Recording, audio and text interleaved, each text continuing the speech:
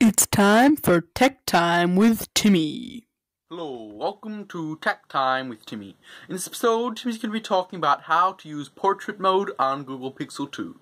So, on the Google Pixel 2 and Google Pixel 2 XL, there's a cool feature about the camera called portrait mode, and quite a few expensive phones have this portrait mode feature, but most of them had to install two camera lenses in order to make it work. But the Google Pixel 2 only has one, and yet the portrait mode on it still works really well for taking portraits of things or people, and it also works on the selfie camera as well, so you can take a selfie and have it be in portrait mode. That way, all the background gets blurred out, and then the object, so the person or the thing you're taking a picture of, will then be in look really clear, and it'll stand out from everything in the background.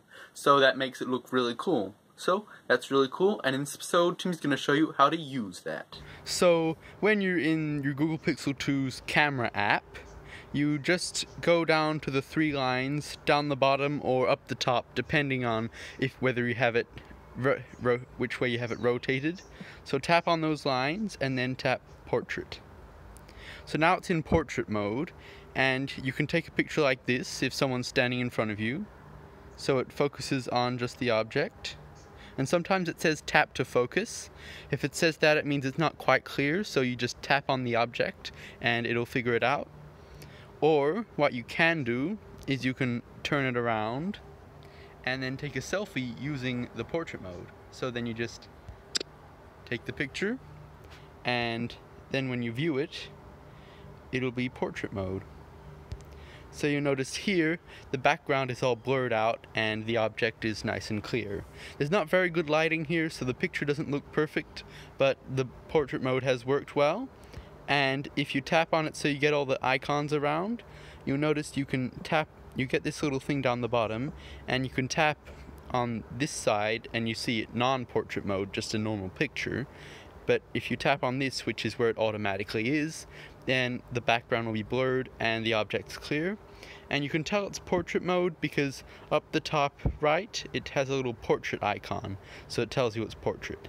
So that's really cool, and it can also be used for taking pictures of objects too, not just people.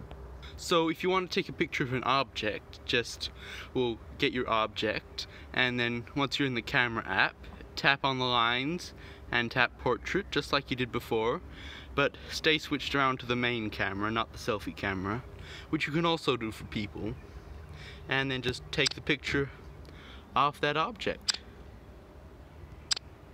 And then once you've done that, just tap the button up the top right like you did before, and then you see this image. So it has processing down here, but after it's finished processing, then it figures out what's the background, and now you get a clear picture of the object with a blurred out background. So that's really cool. So that's how it's done. That'll be the end of this episode of Tech Time. Bye.